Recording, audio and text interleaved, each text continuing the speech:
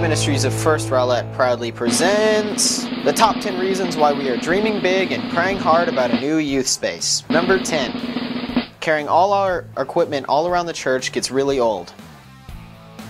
Number 9. Temperatures in the annex can be a bit extreme. Number 8.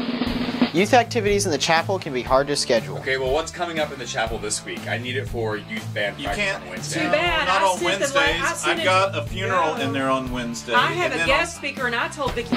Number 7. Pest control can be a real issue. Number 6. The organ makes it a little difficult to focus on class. Number 5. There's no space to hang out before and after events. Number 4. No elevator access can be a problem.